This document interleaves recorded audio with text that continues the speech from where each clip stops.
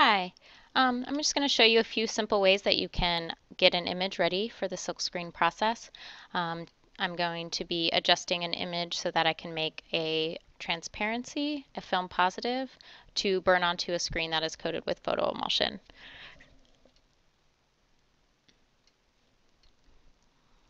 So I'm just going to remove the grid. So I'm going to be printing my image out on a transparency either from a laser jet or an inkjet printer.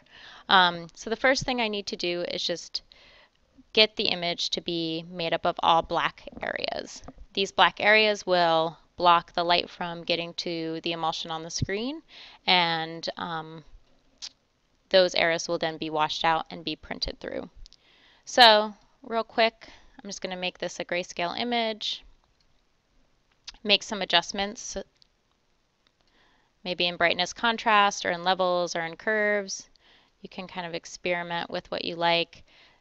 I like to make the image a little lighter than what I want, since when I'm printing on paper I won't be seeing this sort of illumination like on my computer screen. So if you go to image mode bitmap, there's several things that you can do in here to get your image to be just areas of black. One of them is diffusion dither. I like to do around 100 pixels per inch for diffusion dither. The screens that my students use are between 150 and 250 mesh, so this is easy for them to print. So if you just click that, you can now see that your image is made up of areas of just black and white. If I step back and go to this menu again, this time I'm going to tell it the output is 400, just because when I choose halftone, it's going to give me another option of lines per inch, so I can get away with a bigger output here. 25 lines per inch is a pretty big dot.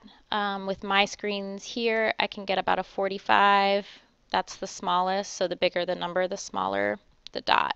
So let's see what a 25 looks like. A 45-degree angle is good for things of one color.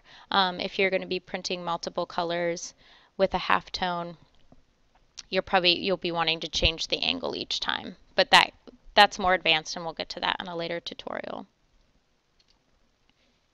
So this is what it looks like at a 25 line screen, and this is what it looks like at a 45 line screen.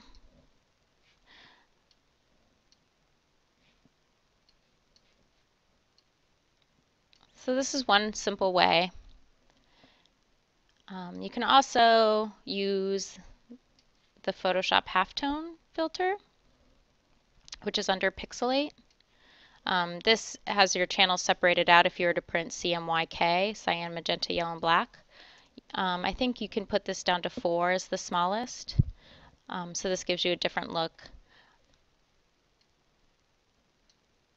You could also use some of these filters to get yourself some black edges. Here's using poster edges, and then maybe going back into that bitmap and using the 50% threshold, which just takes out anything that's 50% gray and higher, makes it black, 50% gray and lower makes it white. So that's another way you could do that, or you could do this, poster edges, and then put a bitmap on it, like diffusion dither.